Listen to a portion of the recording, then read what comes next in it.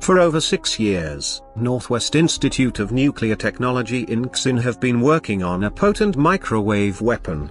This one, which recently won China's National Science and Technology Progress Award, is small enough to fit on a lab workbench, making it theoretically portable enough for land vehicles and aircraft. Said another way, it's small enough to be convenient, but powerful enough to totally down enemy electronics. A microwave weapon like this could even be fitted to a missile, like the US CHAMP electronic warfare missile, or drone.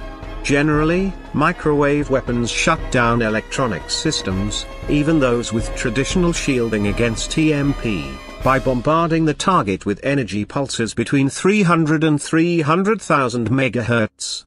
This amount of directed energy interferes with and overloads electronic circuits, causing them to shut down. The higher the energy produced by the system, the greater the disruption, and even physical damage for some very high-powered microwave weapons, of the targeted electronic systems like engines and communications systems.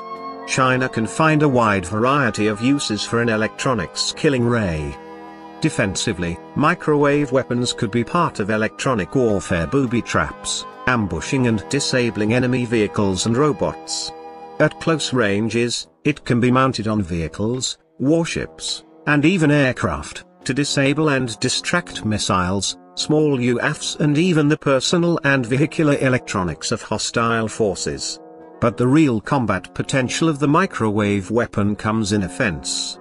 Carried in by a stealthy drone or cruise missile, it would be able to disable sophisticated enemy defenses like SAM and anti-ship missile batteries, fry enemy radars, communications, and control systems, paralyze tank battalions, and even